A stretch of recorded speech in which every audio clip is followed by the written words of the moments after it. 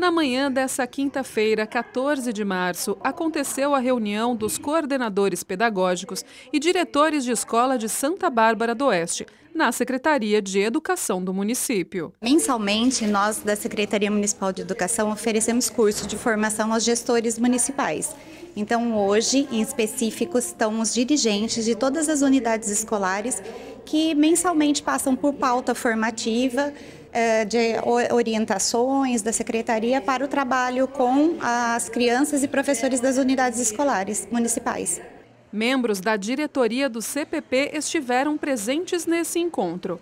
Além de Alessandro Soares, diretor-geral administrativo, Eduardo Cattai, diretor jurídico do interior, e Elaine Kitatani, diretora de Desenvolvimento Estratégico e Inovação, a professora Aida Manoela Sant'Anna, que é a diretora do primeiro Polo Regional da entidade, e o professor Silvio dos Santos Martins, o primeiro vice-presidente do CPP, aproveitaram a ocasião para apresentar o Centro do Professorado Paulista aos participantes. No coração da maior metrópole brasileira está localizado o tradicional bairro da Liberdade.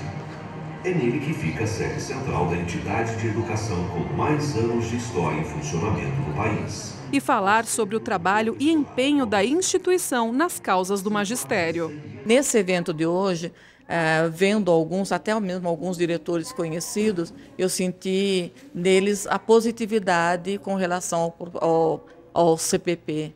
Então, eu acho que estava faltando mesmo era esse tipo de reunião, esse tipo de evento, para ele se tornar mais amplo. Então, conto com